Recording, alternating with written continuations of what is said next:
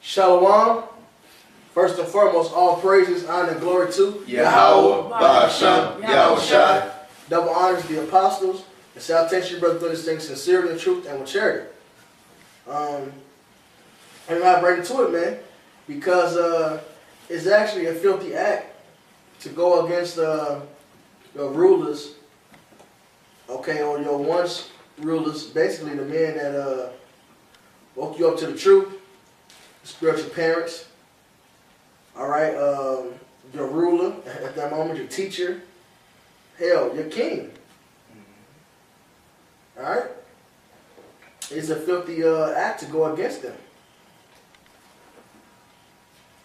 all right? And it's technically, it's a term for, we're going to just let it go. Get 1 Kings 16. This is 1 Kings chapter 16. It starts off saying, Then the word of Yahweh came to Jehu and the son of Hanani against Baasha, saying, For as much as I exalted thee out of the dust, and made thee prince over my people Israel, and thou hast walked in the way of Jeroboam, and hast made my people Israel to sin, to provoke me to anger with their sins. Verse 3. Behold, I will take away the prosperity of Baasha and the posterity of his house, and will make thy house like the house of Jeroboam and the son of Nebat. Him that dieth of Baasha in the city shall the dogs eat, and him that dieth of his in the fields shall the fowls of the air eat. So basically, Baasha's a wicked king right here, and the Lord is putting his judgment on him. Him and his line, and his house, his family, was going to be killed off, which include his children, because it's a wicked seed. Go ahead. It says, Now for the rest of the acts of Baasha, and what he did, and his might, are they not written in the book of the Chronicles of the kings of Israel? So Baasha slept with his fathers, and was buried in Tisra, and Elah his son reigned in his stead.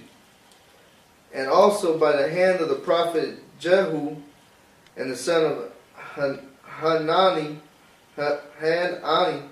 came the word of Yahweh against Baasha and against his house, even for all the evil that he did in the sight of Yahweh, and provoking him to anger with the work of his hands, and being like the house of Jeroboam, and because he killed him.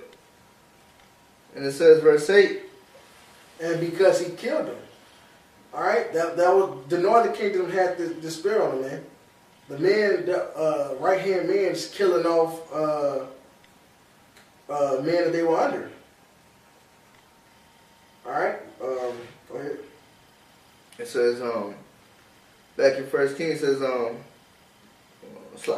it says, in the 20th and 6th year of Asa, king of Judah, began Elah the son of Baasha to reign over Israel, and Tirzah 2 years. And his servant Zimri, captain of all his chariots, conspired against him, and he was in Tirzah, drinking himself drunk in the house of Arza, steward of his house in Tirzah. It says, and Zimri went in and smote him and killed him. In the 27th year of Asa, king of Judah, and reigned in his stead. And it came to pass, when he began to reign, as soon as he sat on his throne, that he slew all the house of Baasha. He left him not one that pisseth against a wall, and neither of his kinsfolk nor of his friends. Right. Now, the Lord put judgment on Baasha and his house. And he executed those judgments by this man right here, Zimri. right? Because this is a wicked king that had to be taken out, right? So he killed him, and he killed he didn't kill Baasha, he died on his own, but he killed his son. All right, the king at that time, which was this man's ruler. All right, go ahead. It says, verse 12. Thus did Zimri destroy all the house of Baasha, according to the word of Yahweh, which he spake against Baasha by Jehu the prophet. For all the sins of Baasha and the sins of Elah, his son, by which they sinned, and by which they made Israel to sin, and provoking Yahweh, the power of Israel, to anger with their vanities. Now the rest of the acts of Elah, and all that he did. What verse are we now? 14. Okay, go ahead. It says, I'm gonna reread it. It says, now the rest of the acts of Elah and all that he did, are they not written in the book of the Chronicles of the kings of Israel? Verse 15. It says, in the 27th year of Asa, king of Judah, did Zimri reign 7 days in Tirzah. And the people were encamped against Gibbethon, which belonged to the Philistines. And the people that were encamped heard say, Zimri hath conspired, and hath also slain the king.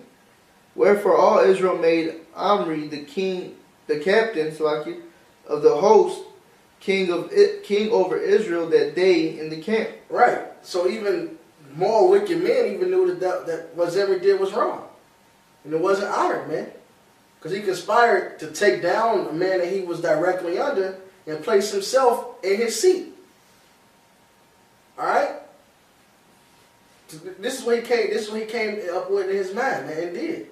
And that's the same thing what's going on today with certain niggas that was once among the fold, man, and then left out or got kicked out or whatever, and now teach against the apostles, scoff against the apostles, and say that they the man, they who supposed to be with, man. This is the same filthy act you guys are doing, man. All right, conspiring to take down the king and set yourselves up in that seat, man. So even if, for the record, even if GMS was wrong, which we got the truth, man, but let's say GMS was wrong, guess what? You guys, about how you're going about doing it, are doing out of order. So you yourselves will still be considered one who commits this same filthy act as Zimri did, man. Which their name of the act is treason. Mm-hmm. All right. We got the examples. Got the examples to back you up to prove it. When get done with that. Go ahead. It says, verse 17. This is, and Omri went up from Gibbethon, and all Israel with him, and they besieged Tirzah. And it came to pass when Zimri saw that the city was taken, that he went into the palace of the king's house, and burnt the king's house over him with fire, and died. For his sins which he sinned in doing evil in the sight of Yahweh, and walking in the way of Jeroboam, and his sin which he did to make Israel to sin. Now the rest of the acts of Zimri and his treason that he wrought, are they not written in the book of the Chronicles of the kings of Israel? Right. And that's what he did, man. Treason, man. Mm-hmm. All right, to just take down the man that's over you, that you were under his rulership at once, man, is a filthy fucking act, man. It shows no loyalty. Mm-hmm. Yeah. It shows no fucking loyalty. How you gonna be loyal to the Lord, man? God, and it's perfect, How the spirit just roll out, because how you gonna be loyal to the Lord, because King David, a man after the Most High's own heart, right? He was loyal to the Most High. Being loyal to the Most High, he was loyal to who the Most High set up. Even if, like the brother said, even if the apostles, the elders were going off, which they're not, but even if, you should still, I get the example. This is 1 1 Samuel 24. Yeah, that's the spirit. And Have somebody else read first. read 1 Samuel 24 and started started 4.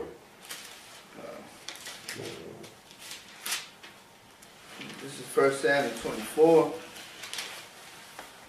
He said 12 or 4? Verse 4. Kind of slow. It's 1 Samuel 24, verse 4.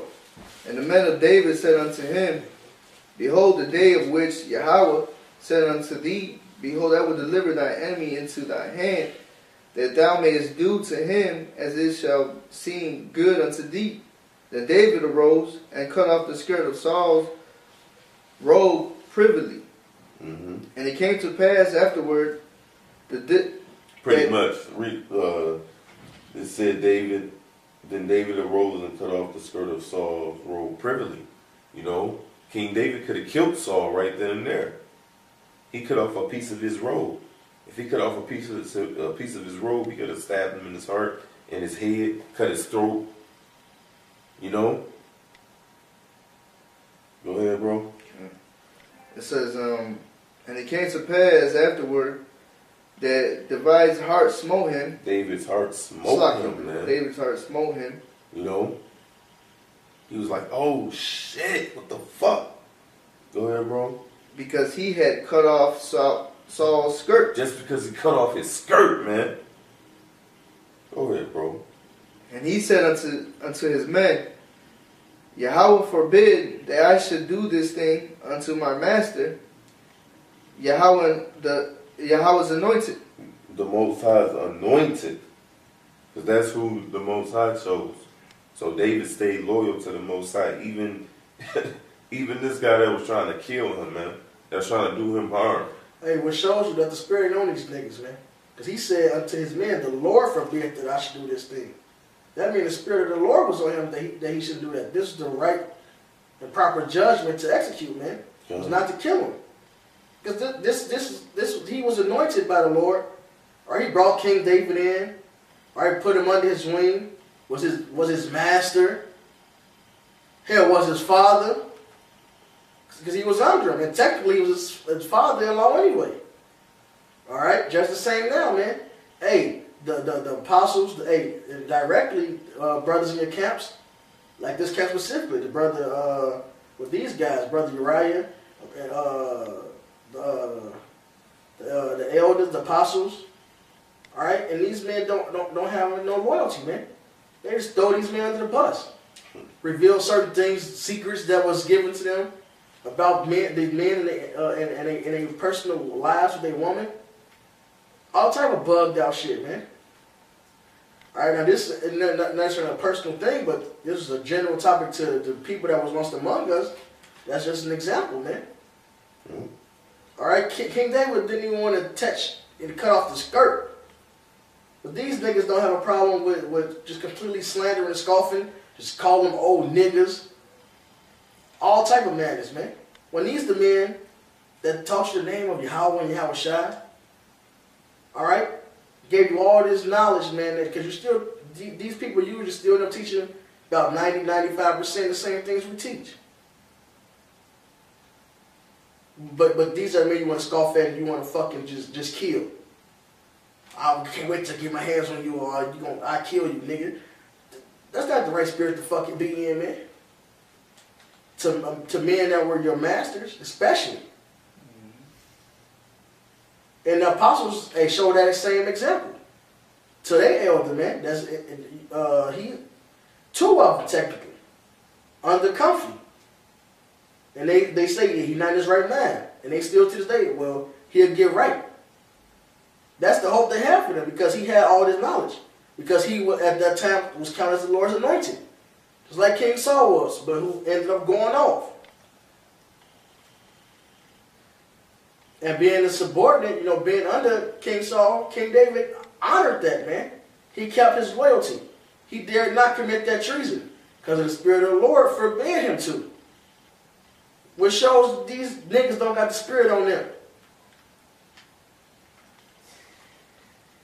Go ahead. And so I'm going to reread verse 6. It says, "And he said unto his men, Yahweh forbid that I should do this thing unto my masters, Yahweh's anointed, to stretch forth my hand against him, saying he is the anointed of Yahweh. So David stayed his servants with these words, and suffered them not to rise against Saul. But Saul rose up out of the cave and went on his way. David also arose afterward and went out of the cave and cried after Saul, saying, my power, the king. And when Saul looked behind him, David stooped with his face to the earth and bowed himself. And David said to Saul, Wherefore hearest thou men's words, saying, Behold, David seeketh thy hurt? Behold, this day thy eyes have seen how that Yahweh had delivered thee today into my hand in the cave. And some bade me kill thee, but my eyes spared thee. And I said, I will not put forth my hand against my power, for he is Yahweh's anointed." Exactly. He said, I will not put forth my hand against. Read that part again. It says, it was 1 Samuel chapter 24, verse 10. It says, Behold. Not just the last part you had said. Okay, it's like it says, I will not put forth my hand. This is verse 10. It says, I will not put forth my hand against my power, for he is Yahweh's anointed. My Lord. This is talking about Saul. So I will not put forth my hand against my Lord. Lord is lowercase. For he is Yahweh's anointed. You know. So he didn't touch. He cut it. He felt even cutting his skirt, man. Okay. But jump down, brother, to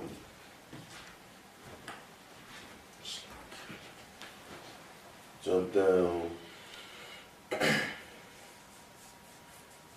to 19. God. This is 1 Samuel chapter 24 and 19. It says, Like 16. It says, And it came to pass, when David had made an end of speaking these words unto Saul. This King David was basically telling him he cut his robe and that, you know what I'm saying, motherfuckers talking about, saying that King David was trying to kill him. He showed, like, I cut your robe, I could have killed you, I'm not trying to kill you, you know. Who am I to come against you, you know? Verse 12. You want, okay, come on, start 12. Alright, come. It says, this verse 12 says, Yahweh judge between me and thee, and Yahweh avenge me of thee, but my hand shall not be upon thee. Right.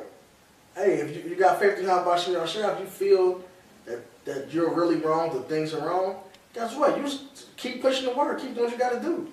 You felt that the doctrine they was teaching was off, just preach the truth. The apostles don't scoff against their elder, you know, their elders.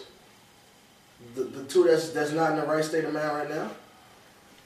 Okay, Elder Arya, I forget the second name. Right, but they both are comfy, man. But in the day, they don't scoff him. They make it clear that he ain't the comforter. They teach the truth. It's that simple. And the Lord will handle it, man. If he gets right, then so be it.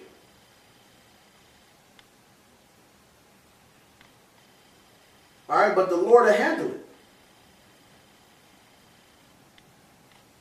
All right, that's part of taking the humble and meek road. What did Yahweh do, man? He humbled himself into death, man.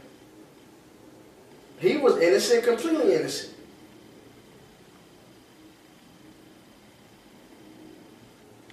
He was fucking fully wronged. He took it. When you felt like you really was wrong, this stuff, man, sometimes you gotta take shit. Especially from those who are your masters. These was people under Yahweh. But especially from those who was once your masters, man. who you consider your masters, they're still your masters, whether you accept it or not. You're just being fucking rebellious. All right? And whether you want to accept it, we are that government, man. And the apostles, starting with the old apostles, man, they're the top of that government. All right? Under Yahweh Shai, who was under Yahweh. Go ahead. It says, verse 13, as saith the proverb of the ancients, wickedness proceeded from the wicked, but my hand shall not be upon thee. After whom is wickedness proceeded from the wicked, but my hand shall be not upon thee. Right. You know? So we ain't getting carnal with you guys, man. Continue to scoff and do your thing and get and try to get carnal with us. You know? Which shows you niggas ain't got the truth. Right. This a man at the Most High's heart, man. Alright, bro. It says, after whom is the king of Israel come out? After whom dost thou pursue? After a dead dog, after a flea. Right. Somebody like, I'm insignificant, man. Who the fuck am I? Go ahead. It says, verse 15, Yahweh therefore be judge, and judge between me and thee, and see and plead my cause, and deliver me out of thine hand. Right. And it came to pass, when David had made an end of speaking these words unto Saul, that Saul said, is this thy voice, my son David? And Saul lifted up his head and wept. And he said to David, thou art more righteous than I. Mm-hmm. For thou hast rewarded me good, whereas I have rewarded thee evil. Right, because he didn't kill him. You know? Verse 18. Because he didn't rebel against Yahweh by Shem Yahushua. It says, and thou hast showed... And he was wicked, man. So just imagine if you ain't got nothing on them to say but lies, man. Go ahead, bro. It says, verse 18, and thou hast showed this day how that thou hast dealt with, it's like, this day how that thou hast dealt well with me, for as much as when Yahweh had delivered me into thy hand, thou killedest me not. Mm-hmm. For if a man find his enemy, will he let him go well away? Wherefore Yahweh will reward thee good for that thou hast done unto me this day. Mm-hmm. And now, behold, I know well that thou shalt surely be king, and that the kingdom of Israel shall be established in thy hand. Right, so it's Saul saying that, telling David, I know you finna be king. I know it's finna be established in your hand. Go ahead. Swear now therefore unto me by Yahweh that thou wilt not cut off my seed after me, and that thou wilt not destroy my name out of my father's house. Right. And that's keep going. It says, and David swear unto Saul, and Saul went home, but David and his men gat them up unto the hold. Right. You know, and that's crazy because that's through the Spirit. Because David and Jonathan, you know, made a pact already, man.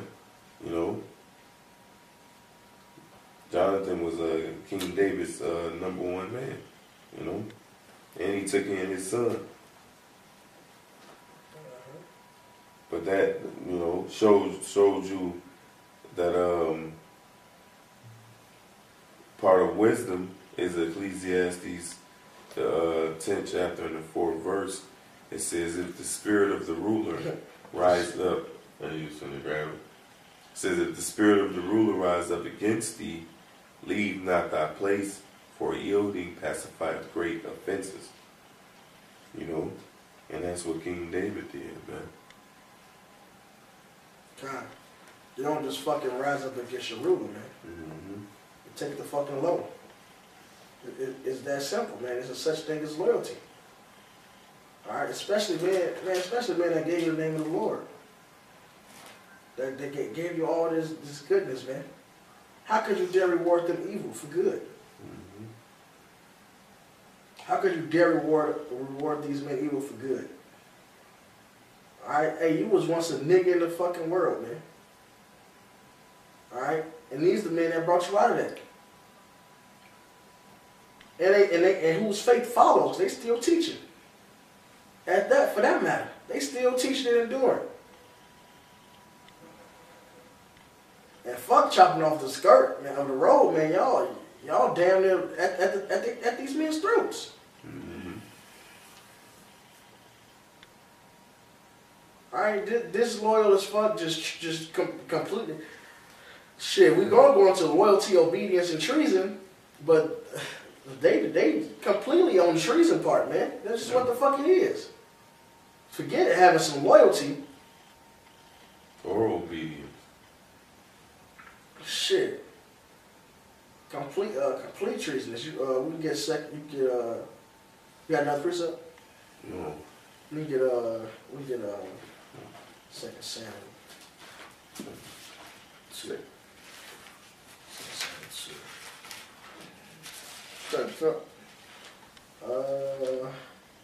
Sure.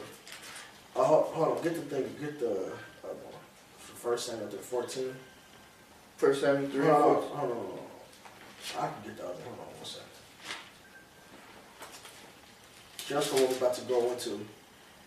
This is 1 Samuel 14:50. Yeah, and the name of Saul's wife was Ahinoam, the daughter of Ahimaaz, and the name of the captain of his host was Abner, the son of Ner, Saul's uncle. All right, and I brought that up because that's who we're going to speak on here is Abner. All right, because you're going to go into loyalty, which at the end of the day, his loyalty and what he did, you know, and everything he did, he still was counted as innocent. Okay? But he stayed loyal to his master.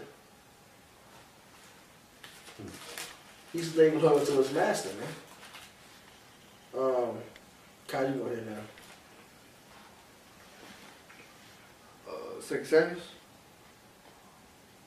2 Samuel 2. Okay. This is 2 Samuel chapter 2.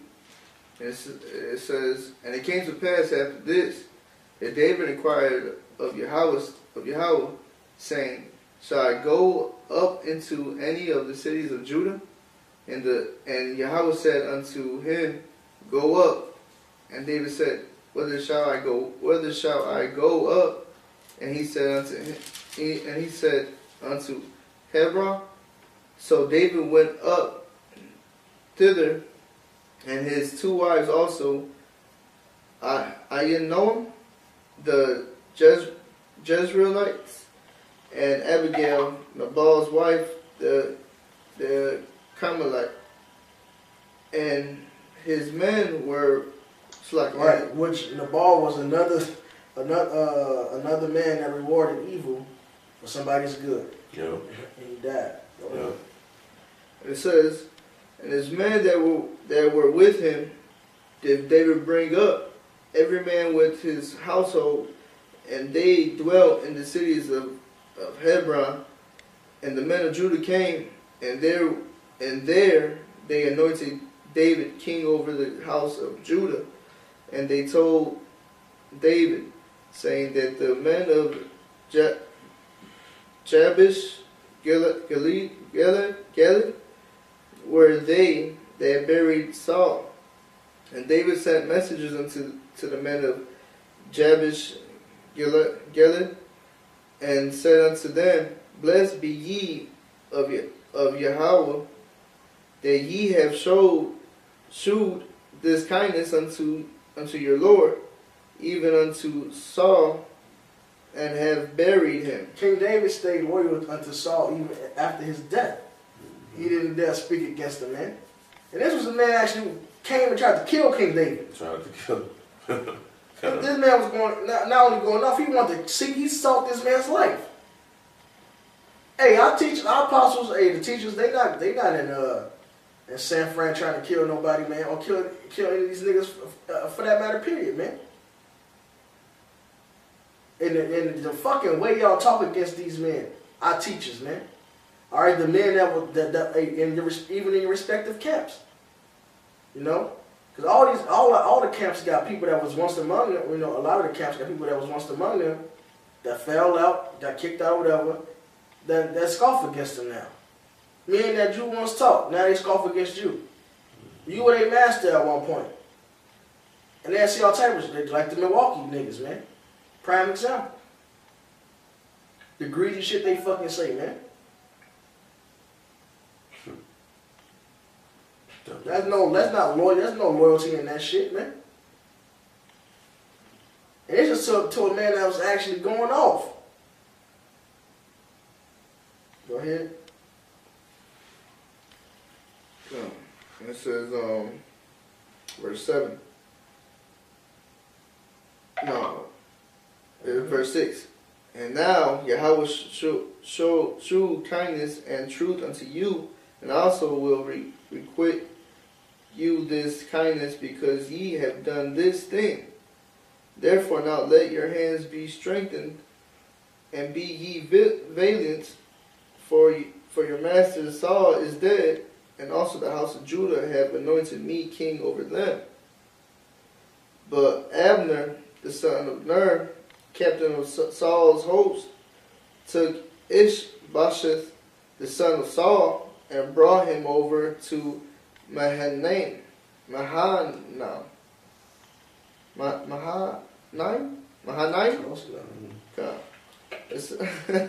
God.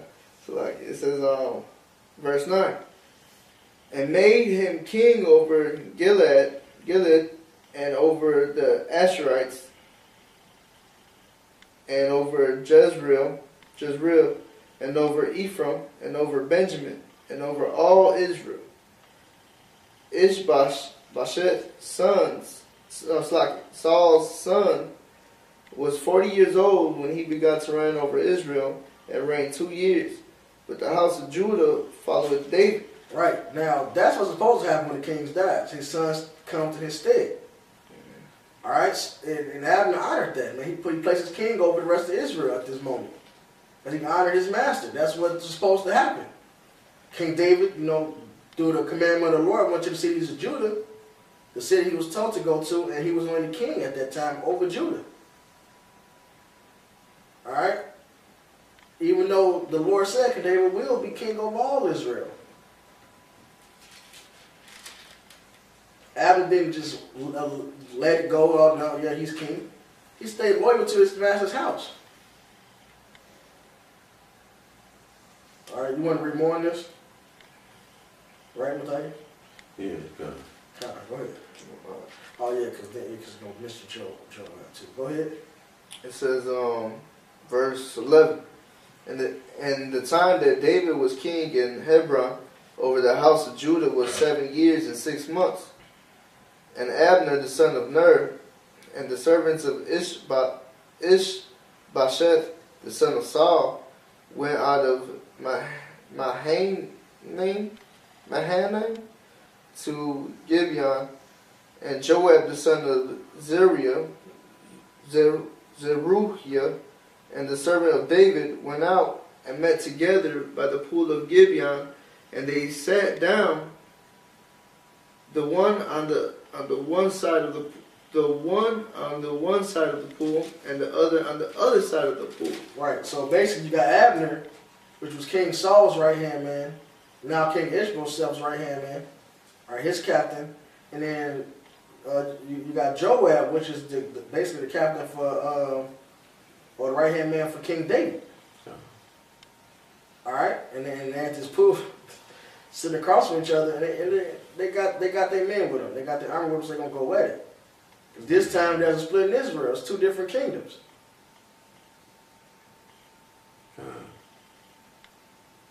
You know, and before the camera was rolling, we had pre-read it, and you know what I'm saying. I'm like, picture those Chinese movies when two kung fu masters sit and they have tea one with each other and have a little chat with their men right before they fight, you know,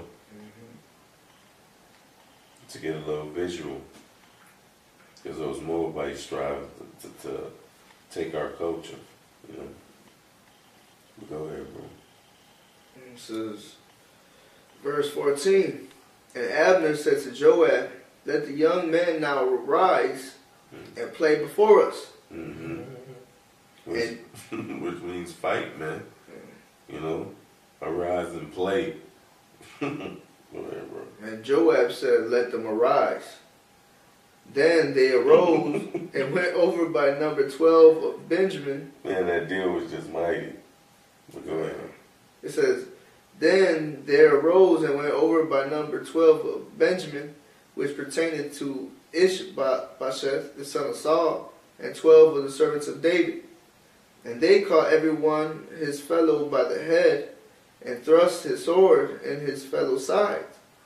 So they fell down together, wherefore the place was called Hakath Hazurim, which is in Gibeon.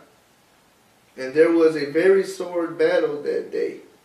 And Abner was beaten, and the men of Israel, before the servants of David.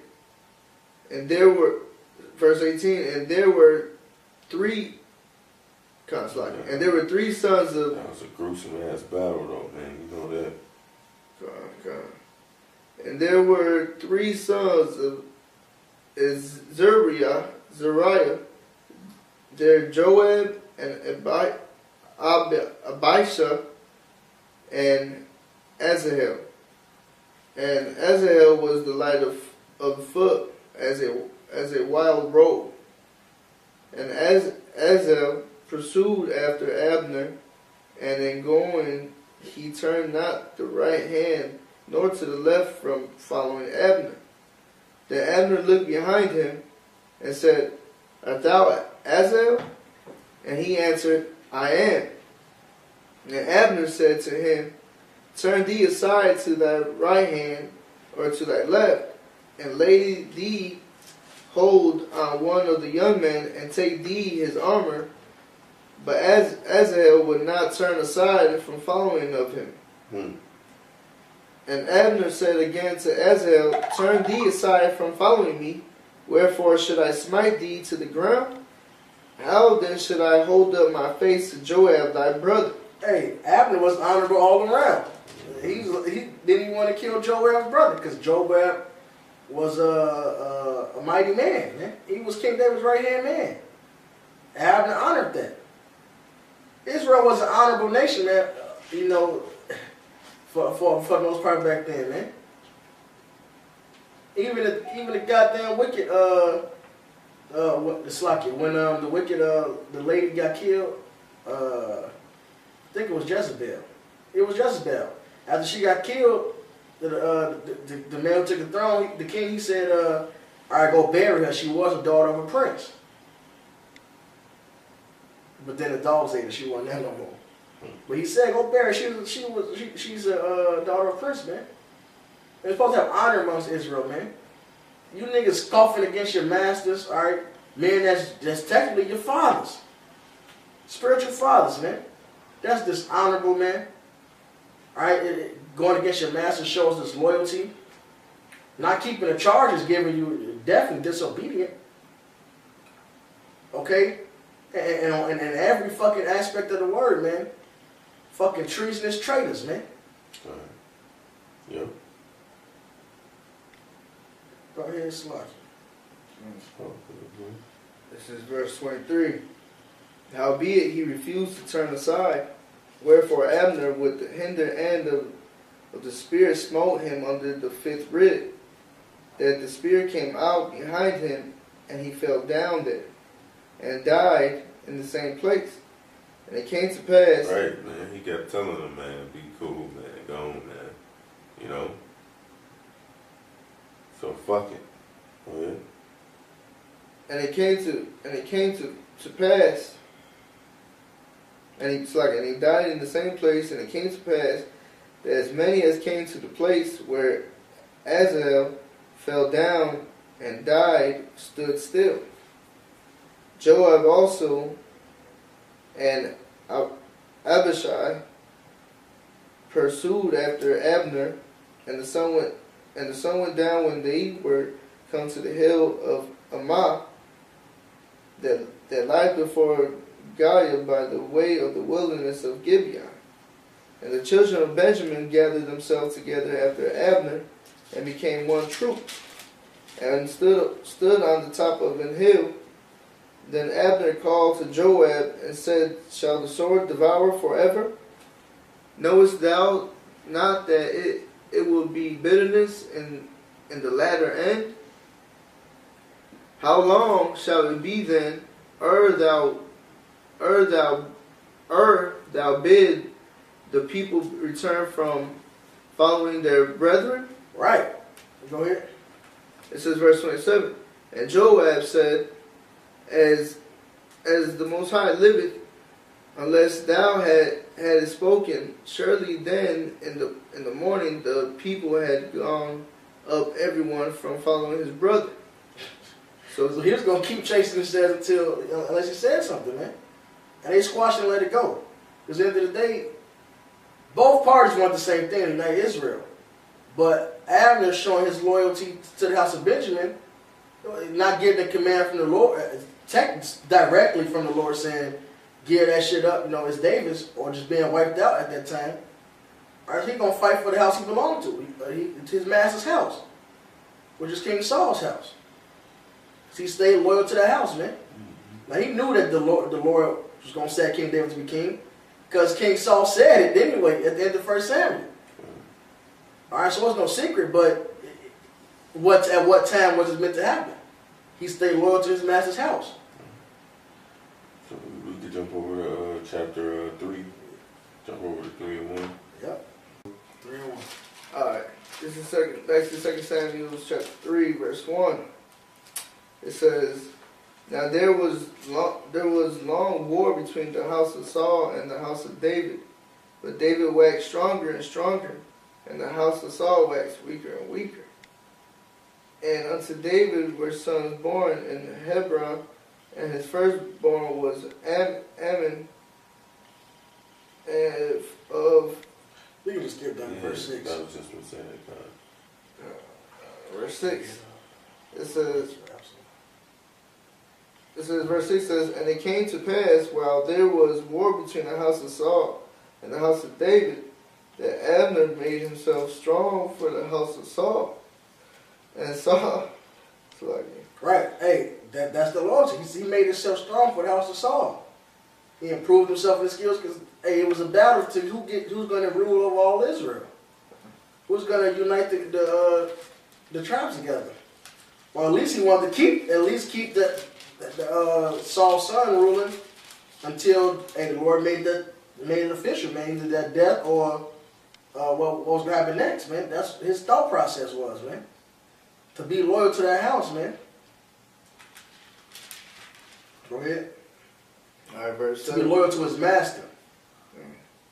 All right. This is just an example of how deep loyalty really goes to your masters. All right. Oh God. Because even after hearing his King Saul say that King David was going to truly be king, hey, Abner stuck to, well, I got to stay loyal to this house. To my master. Go ahead. Okay. This is verse 7. And Saul had a concubine whose name was Rizpah, the daughter of Aiah, and Ishbosheth said to Abner, Wherefore hast thou gone into my father's concubine? Then was Abner very wroth for the words of Ishbosheth, and said, Am I a dog's head, which against Judah do shew kindness this day unto the house of Saul thy father, to his brethren, and to his friends, and have not delivered thee into the hand of David, that thou chargest me today with a fault concerning this woman? Right. Because he broke down law. Her husband died. He's like, how you holding no fault to me? Look at how loyal I've been to this house. Look how loyal I've been against Judah to show this kindness to this house of Saul. All right, to your father, because that was his master, man. Go ahead. So do power to Abner, and more also, except as Yahweh has sworn to David, even so I do to him, to translate the kingdom from the house of Saul, and to set up the throne of David over Israel and over Judah, from Dan even to Beersheba. And he could not answer Abner a word again, because he feared him. Right. So he's like, look, if I don't get this house over to King David, if I don't give all the land of Israel to King David, made the Most High deal with me severely, is what he's saying, man. It made the Lord jack me up unless if I don't fulfill these words. He basically swore. He's saying he's gonna give Israel over to King David, as the Lord said was going to happen anyway. That was the Lord's plan. The Lord allowed Abner to stay loyal to his master's house, because shit, Abner's going to do it anyway, and then still get a kingdom over to King David in the rightful manner, where there was no treason involved, man. All right, because King David was anointed to be king, man. There was no treason. He didn't take it upon himself to come against his master, to scoff against his master. Right, and then take his seat. Now he's that guy. No. He stayed loyal to his master, and he stayed faithful to the spirit of Yahweh Shai and his order. Because again, King Saul was counted as what? Anointed, man. He was set up to be the king. These men said, talk to you in the name of the Heavenly Father and the Son, Yahweh Shai. The fuck can you say to them, man? That's not the example we learned from them.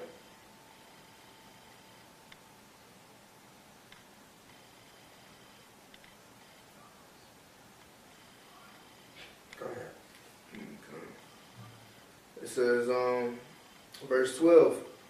And Abner sent messages to David on his behalf, saying, Who is the land? Saying also, Make thy league with me, and behold, my hand shall be with thee to bring about all Israel unto thee. And he said, Well, I will make a league with thee, but one thing I require of thee, that is, thou shalt not see my face, except thou first bring Michal, Saul's daughter, when thou comest to see my face. Right. King David wanted what was his, man. Which is only right. And David sent messages to Ishbosheth, Saul's son, saying, Deliver me my wife Michal, which I espoused to me for 100 foreskins of the Philistines. And Ishbosheth sent and took her from her husband, even from Phathel, the son of Laish. And her husband went with her, along weeping behind her, to Bahurim. Then said Abner unto him, Go, return, and he returned. You gotta visualize the scriptures too. That's a weird deal to me. He cried, he turned like, go, man. He was scared. She took his ass home. That's Abner, man. He became mighty for the house of Saul.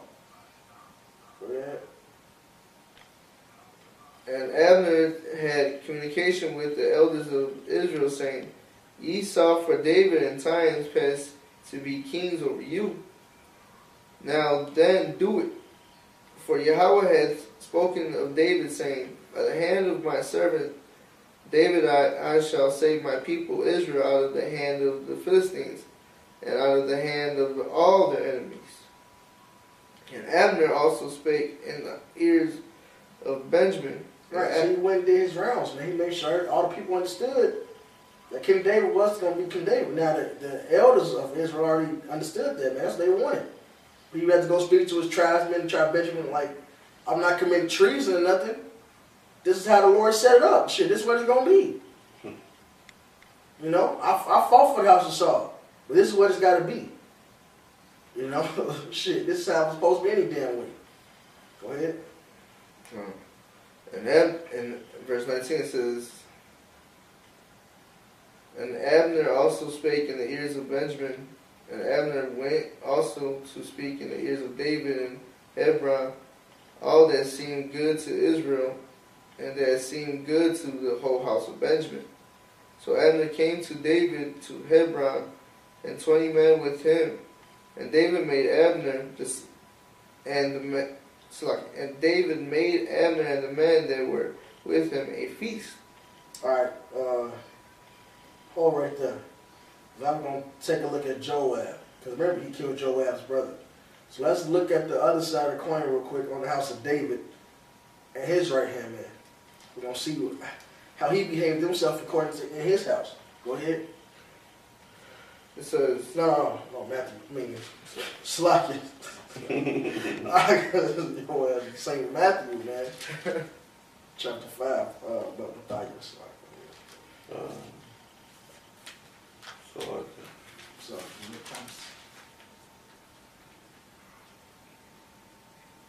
this is 2 Samuel chapter 5, verse 1. Then came all the tribes of Israel to David unto him. wait, you want first Samuel? Oh, okay, Slacky.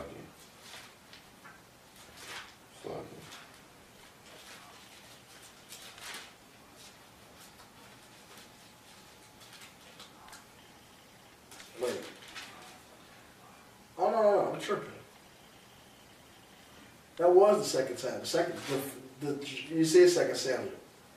Oh, I had a brain fart. It has to be, because it's Absalom. That happened after King David was king. I don't know how in my head it just got switched. Slakia. It will be 2 Samuel, the 5th chapter. I had misplaced things because King David went on a run twice. I forgot this obviously didn't happen when he was on a run with Saul. It is 2 Samuel 5.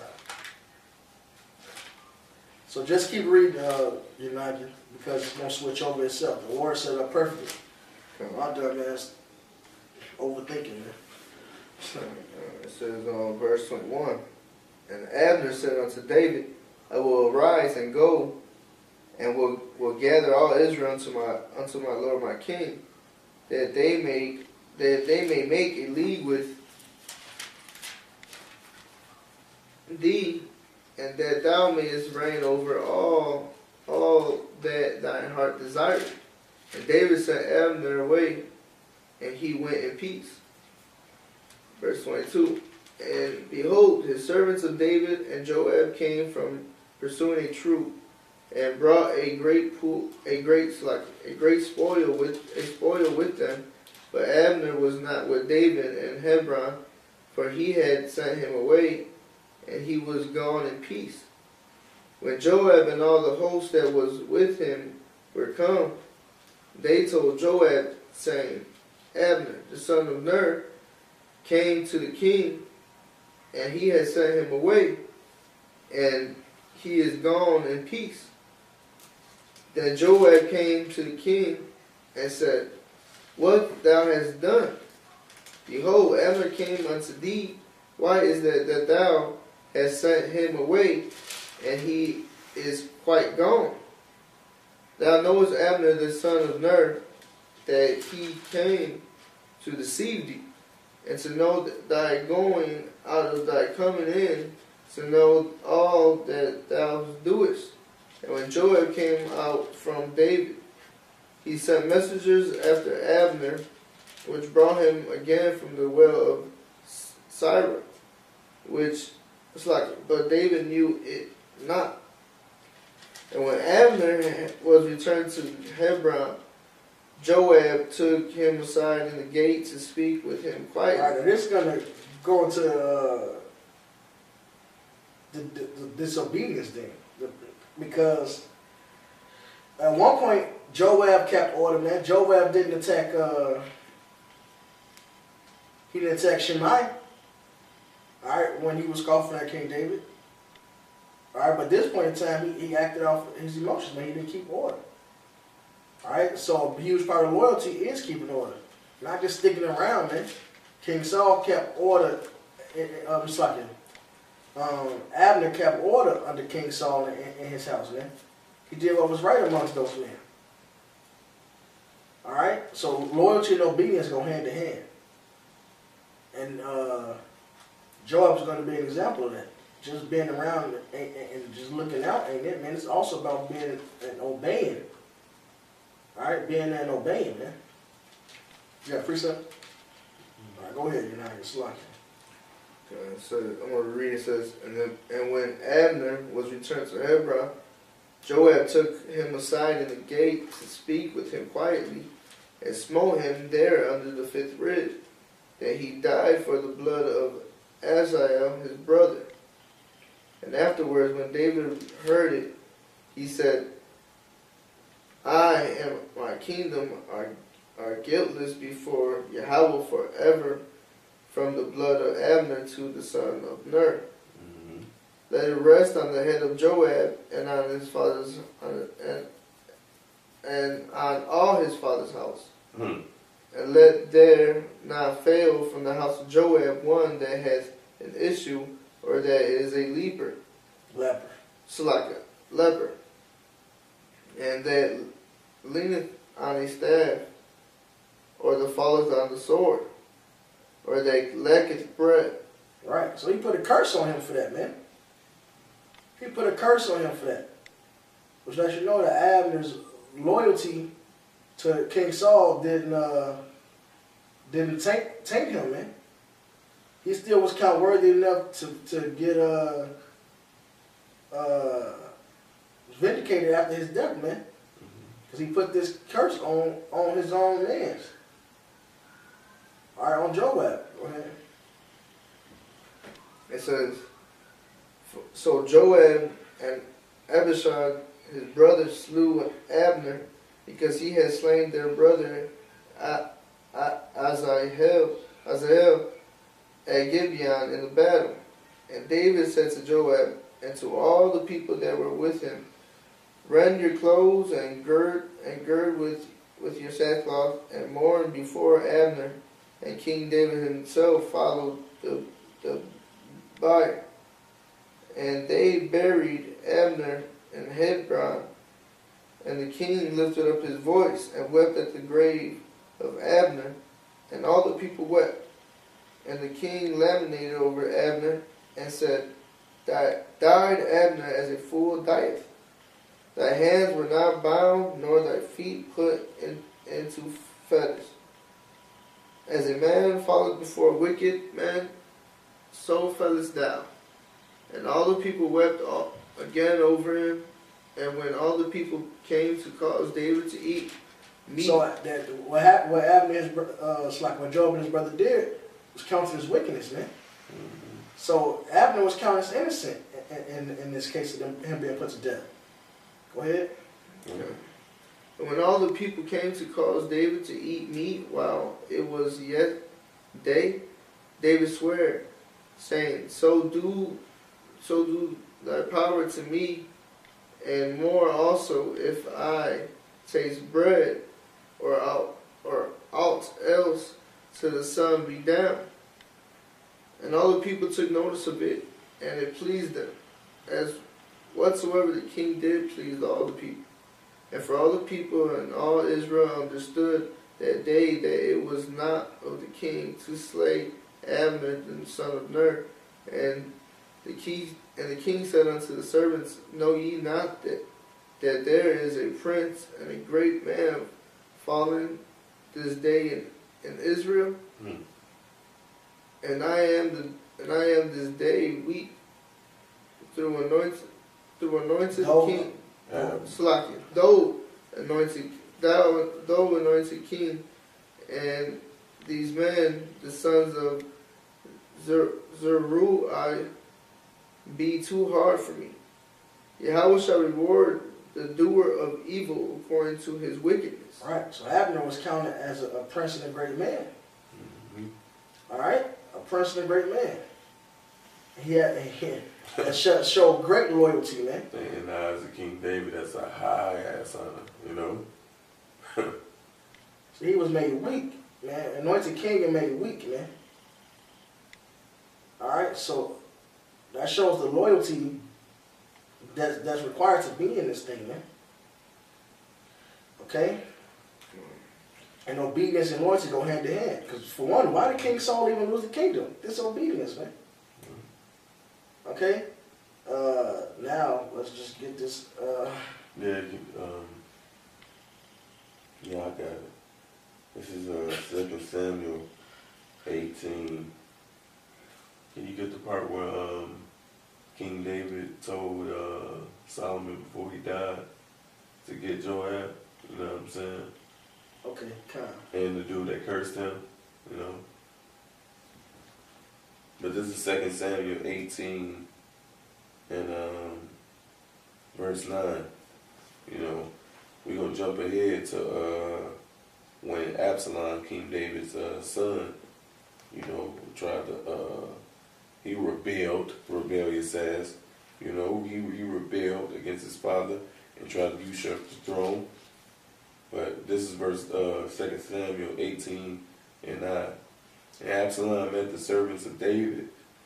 And Absalom rode upon a mule, and the mule went under the thick boughs of a great oak. His head caught hold of the oak, and he was taken up between the heaven and the earth, and the mule that was under him went away. Wait, didn't King David tell him, no, before this happened, didn't it come up that he shouldn't kill Absalom? I Didn't believe he meant well. he met him, or he told him he should kill Absalom. King David told him no. But, yeah, because I know verse 12 was going to say that he wasn't supposed to do it. But it might be another Well, one. go ahead. No, that's cool. That's good. No, Jake can read.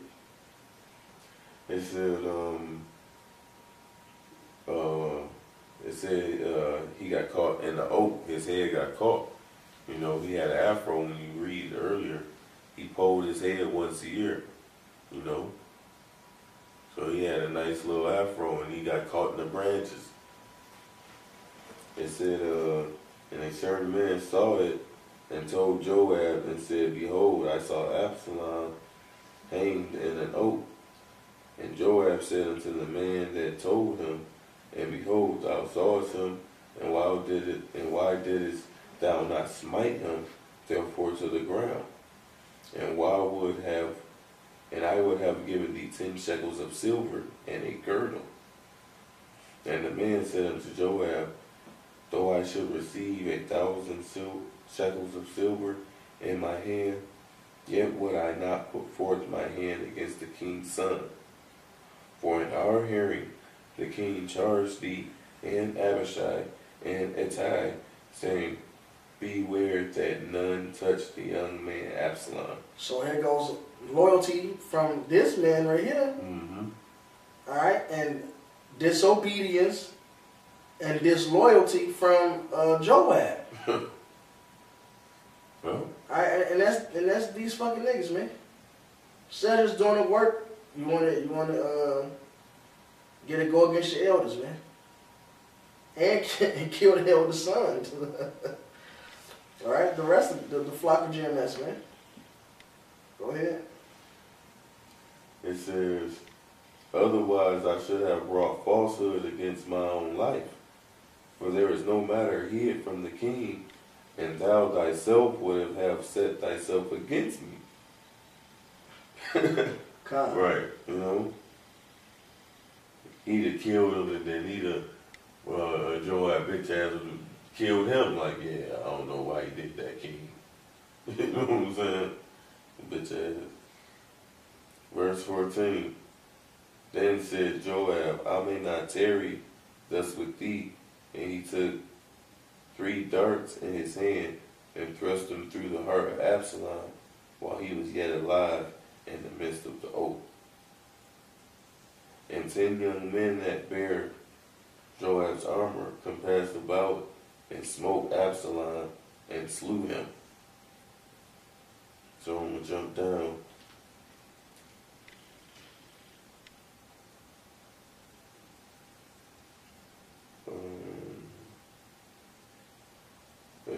And his bitch ass lied.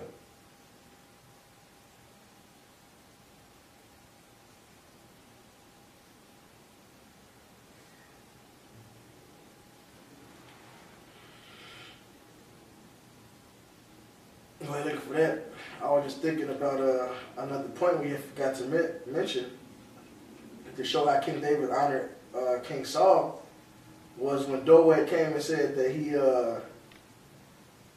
he was the one that slew King Saul. He lied, said he slew King Saul, thinking that would please King David. King David killed him for that shit, man. Alright? It's simple. You wasn't afraid to touch the Lord's anointed. And he killed his ass. Alright? So honor, loyalty, obedience, alright, is also a big part of this thing, man. Shit, just check the length of this sit down. It gotta be a big part, man. Alright, that's part of having integrity, man. It's part of being honorable. Alright, yeah, so Rock tells you in so many words to do the same concerning your father. Which these men are spiritual fathers. They're your master, they also count as what? Your father. Alright, but it tells you even be patient with them if their understanding fell in their age. Alright? So there's no way in hell you're supposed to get on men that once, well shit, that woke you up and gave you such great knowledge and insight, man. Especially in the name of Heavenly Father. You found the point you look for? No, it's not cool. Huh? No, it's cool.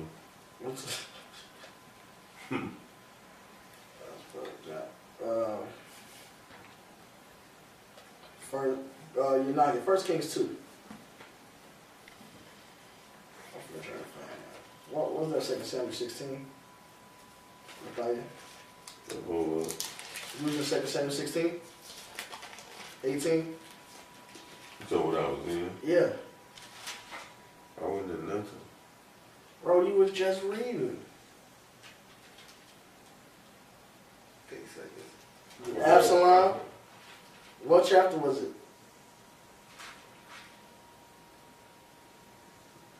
Yeah, it was 18. Wow.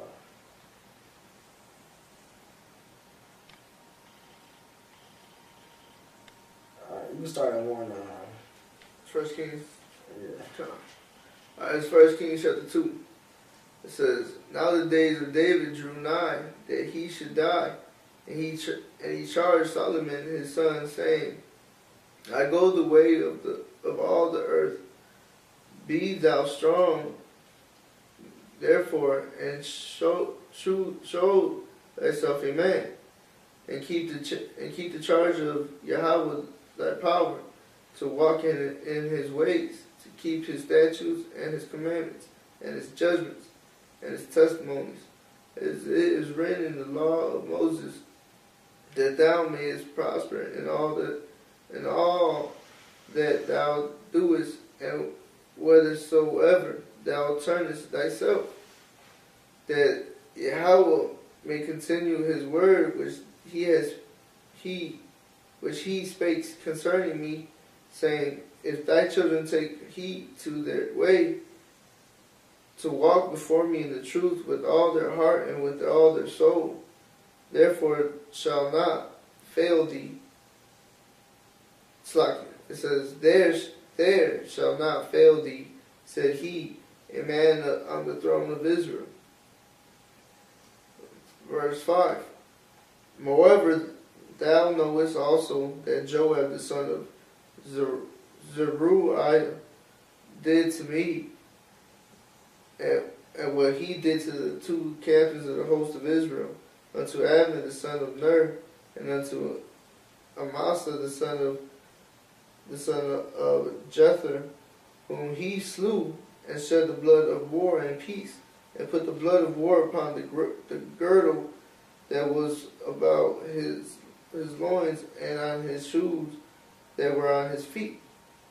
Do therefore according to thy wisdom, and let not the whore head go down to the grave in peace. but showed kindness unto the sons of Barzillai, the Gilead, Gilead. Right, that was, you already read about Joab. Read that verse over about Joab. Okay. I was reading the other thing. Something else. Go ahead.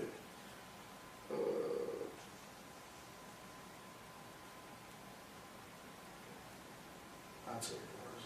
What was it for? Like verse, yeah, probably. I'll tell you what. Yeah, 5. 5. Alright, come. This is verse 5. 1 Kings chapter 2, verse 5. Moreover, thou knowest also what Joab the son of Zeruiah did to me, and what he did to the 2 captains of the host of Israel, unto Abner the son of Ner, and unto Amasa the son of Jether, whom he slew, We didn't get that one. and shed the blood of. I forgot about that. Yeah, I forgot about it too. And shed the blood of war and peace, and put the His blood ass was of war upon his girdle that was about his loins, and his shoes that were on his feet. Alright, so loyalty and obedience go hand in hand, man. Mm-hmm. Alright, you obey your master's rules is over you. And if you come at odds with each other, man, hey, the subordinate keeps it cordial, man. It's just what the fuck it is. King Saul chased after King David to kill him. And King David just took it as it was, man. And felt bad for even touching his skirts. Alright, now that's honorable. Hey, in fact, that's what Peter was talking about. Are you getting Peter's now? What's that? That's what's honorable. Suffer reproach. You suffer wrongfully. Is that what you was getting? Mm-hmm. That's fucking bugged out. I mean, not really, but Right. it's really spirit cold. Yeah. Damn. That's what you was going to already? Yeah, I was looking for it.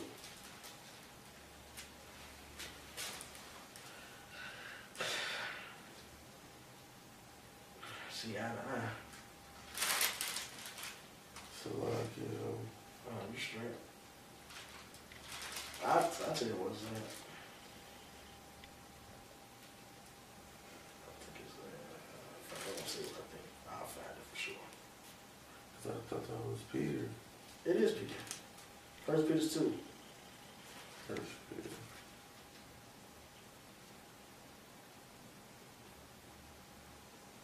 Sorry to send it to you. Thank you, yeah. First Peter 2:17.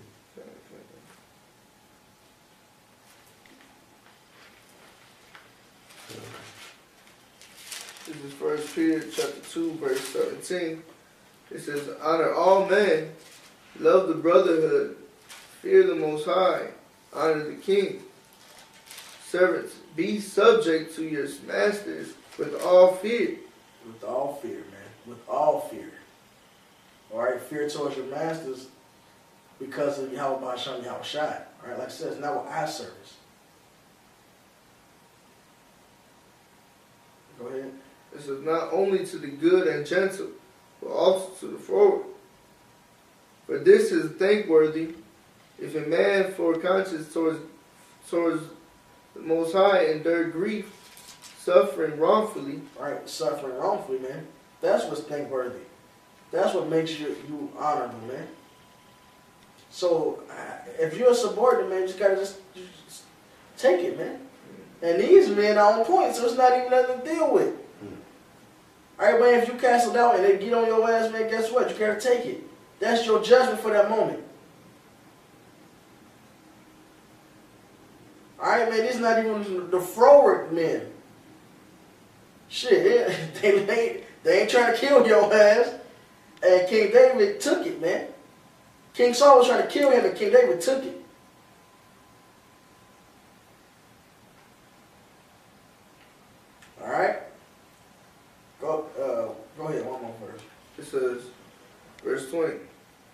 what glory is it when ye be buffeted for your faults?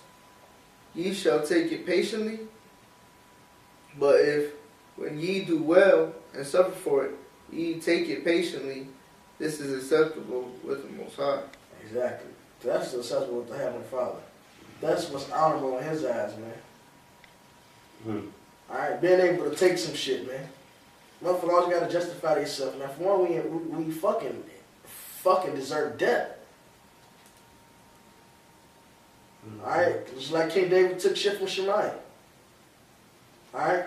But these are the actual root masters over these men, man. Taught them all this good. How can they work evil for that? Wasn't even getting on you, man.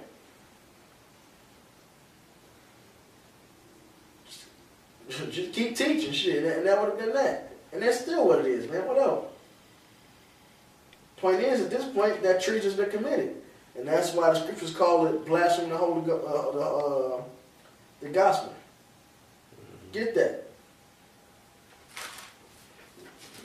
2 Corinthians 6. Yeah. I think it's like Timothy 6. Yeah. 6 and 1, right? First Timothy 6 and 1. First Timothy. You got it? Yeah. I can read it. Unless you want to read it. Yeah, I'll read it. This is 1 Timothy 6 and 1. Let as many servants that are under the yoke count their own masters worthy of all honor, that the name of the Most High and His doctrine be not blasphemed. Exactly. It's that simple, man. It's that simple, man. Some shit you just don't fucking do. Alright? Some shit you just don't fucking do.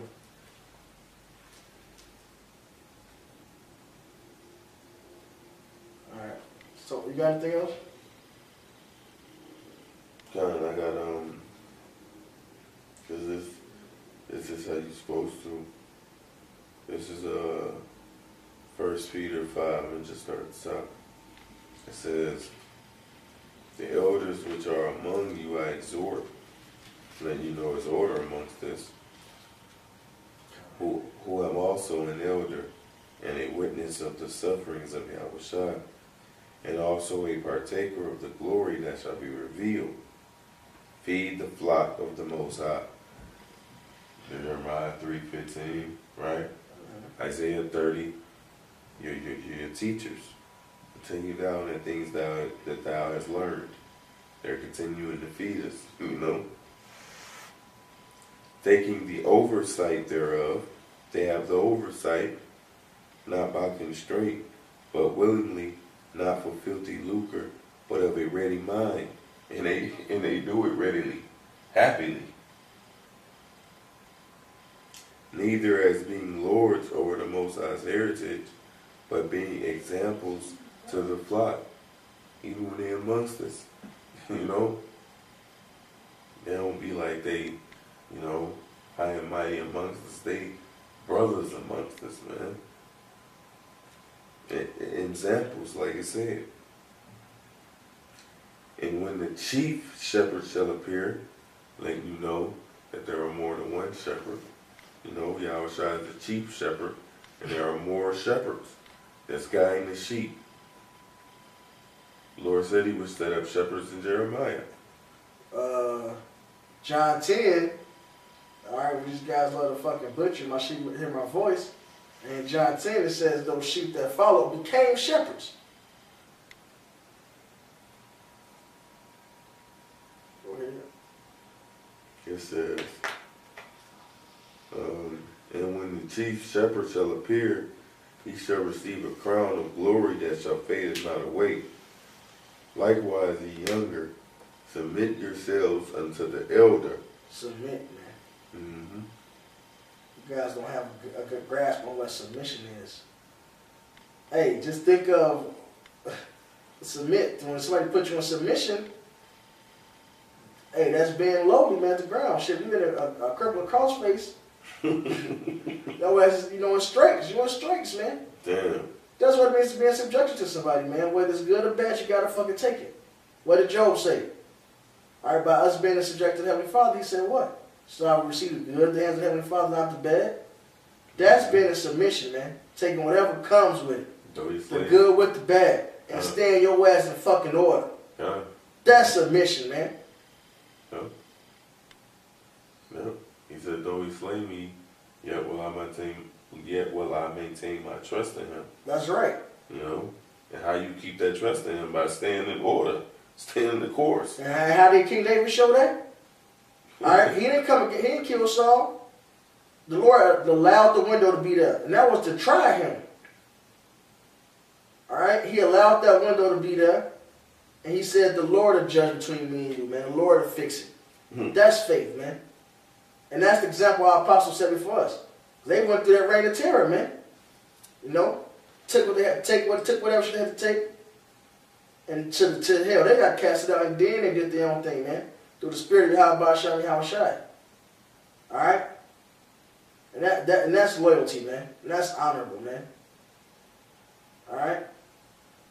These niggas are fucking traitors, man. Committed treason. That was more? 1 Peter 4, 2 Peter 4. In the last days, traitors, headies, high-minded. Damn, yeah, that's a good precept. 1 Peter 5 and 5. It says, likewise, ye younger, submit yourselves unto the elder. Yea, all of you be subject one to another, and be clothed with humility. For the Most High resisteth the proud, and giveth grace to the humble. Humble yourselves, therefore, under the mighty hand of the Most High, under his order. How are you under his hand? Right, because it says submit to the elder, and that all flows together. That he may exalt you in due time, casting. Right, seek not the preeminence, man. Commit treason so you can get the king's seat. Hey, man, you will get exalted when the time is right. All right, before honor is humility. Before honor comes humility. Right. Okay. Kind of. All right. Go ahead. It says, humble yourselves, therefore, under the mighty hand of the Most High. The word humble goes back to ground, man. Humus. Ground, man. Go ahead. That he may exalt you in due time, casting all your care upon him. Casting all your care upon him. That's just what King David said, man. Let the Lord judge between me and thee. Alright, the Lord is fighting our battles, man. And we ain't got to go out there and justify ourselves. We ain't got to go out there and definitely don't fucking commit no treason against the fucking men that taught you, your masters, man. Alright? Whether your spiritual father slips in his understanding, or if you just butthurt, man. And you don't fucking do it. And it says, a wise man to fear in all things. And you should fear that maybe you being emotional about it. Alright? And you should fear the fact that your spiritual father, you shouldn't come at them that way. If you have true fear towards your Yahushua, and you would have thought about it in multiple ways, then check your fucking self. Alright? Hey, but wickedness shall show itself as wicked, man. That's basically that's the old proverb, right? Man. It says, verse 7 again, 1 Peter 5 and 7. Hey, another point, Joab did what he thought was right when he killed Absalom. And that was fucking wrong. He thought he was doing what was right when he killed Abner. He thought Abner was trying to treat the king. Alright, just because you think something is fucking right, hey, and technically Absalom did go off according to the law. The law did say he was supposed to be put to death. But the king chose to show mercy. The king, the master, chose to show mercy. That mercy was supposed to be established and allowed. Alright? And that's so, basically the Avengers doing a bunch of Absalom shit. The whole lot of them. Scoffing, oh, just respected persons. Why did this man get to stay when he did this and that? Hey man, because the king got to say he can have mercy. You should accept it off for face value with that.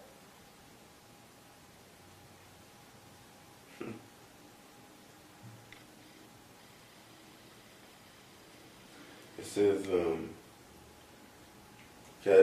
casting all your care upon him. Because they scoff the king. Yeah, apostles for one.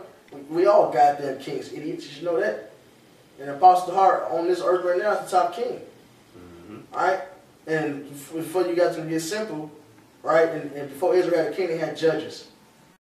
The judges was as the king of Israel. Moses was the judge of Israel. He was called what? The first king over Israel, technically. Alright? King over Jeshurun. Okay?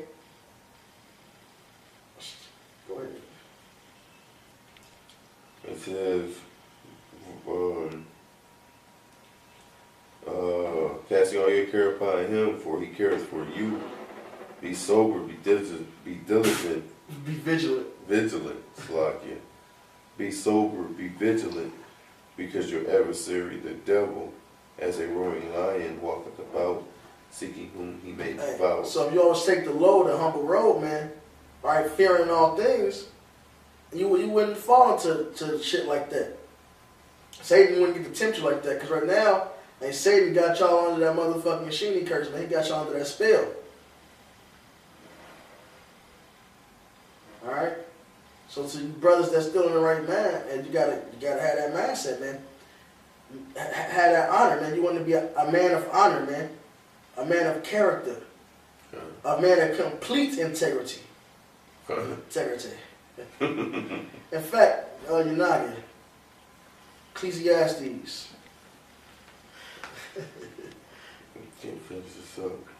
Verse 9, it says, whom resist steadfast in the faith, knowing that the same afflictions are accomplished in your brethren that are in the world. So you gotta take what you gotta take. Alright, cast all your cares upon the Heavenly Father. Hey, maybe, and fucking always think, maybe you could be the fucking wrong one in this case. Or maybe you deserve the shit you're going through at that time. Alright, resist the devil, he shall flee, man.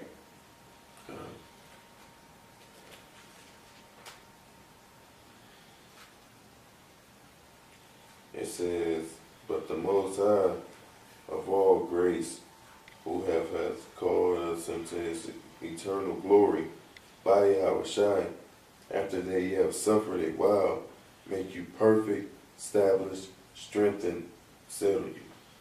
You know, continue thou in the things that thou hast learned, and assure of whom thou hast learned. I never told you the chapter, right? Chapter 10, maybe. A name in Ecclesiastes. Name is finding precious gold. That's a rough Ecclesiastes. I think it's the 10th chapter. I'm going to read this 2 Timothy 3 while you're trying to find out. Okay. Alright, 2 Timothy 3 and 1. This know also that in the last days perilous times shall come, for men shall be lovers of their own selves, covetous, boasters, proud, blasphemers, disobedient to parents. So it goes hand in hand. Because disobedient to parents, unthankful. Hey, man. Hey, whatever you fucking feel about the apostles right now, man, you still got 95% of it from them. The Spirit was on them to give you that much. So if you really feel that you learned from Yahushua, you will still have to give the credit that Yahushua used those men to get 95% of what you got right. Because apparently the fact you changed, they had wrong. So whatever, how you fucking feel. So that should be honored. That should be honored in itself, right there. Hey, it's men that taught us, like me personally, taught myself, that was above me in rank, led by certain examples, did certain things. I ain't talking about just one person, I'm talking about a couple actually in my head. And it's nothing I fucking say against them, man, ever. You know? The Spirit will handle that how he feels, seems fit. Yeah, I may feel a certain way about certain things, but shit, hey, that's what it is. The Lord will fix all of that, man. They whether he bring them back get them right or not. It's not my fucking place. It's not my concern, man.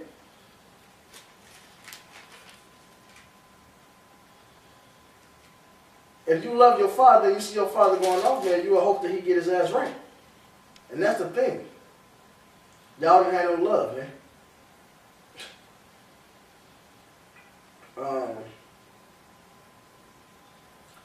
Unholy, without natural affection.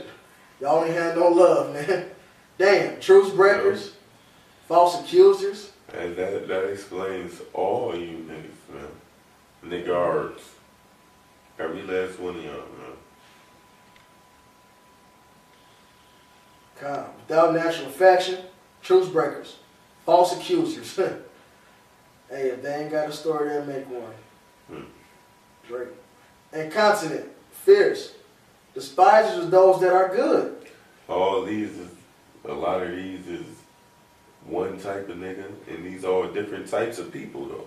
Yep. You know? It sums them all up. Mm-hmm. They all fall into all of these.